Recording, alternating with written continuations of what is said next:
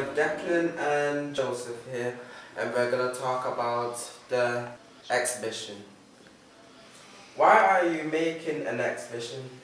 The reason basically why we're doing it is because we went to Auschwitz a good few weeks ago, and we basically want to just raise awareness of other students and get them to actually think about it and that sort of thing.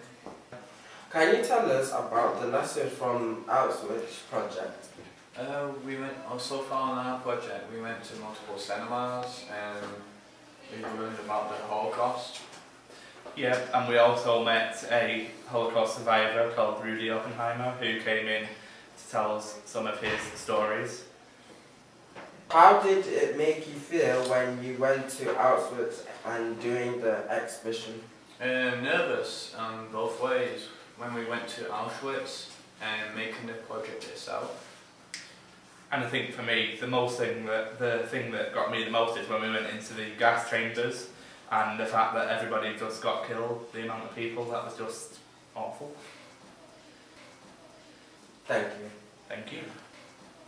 And back to the scene.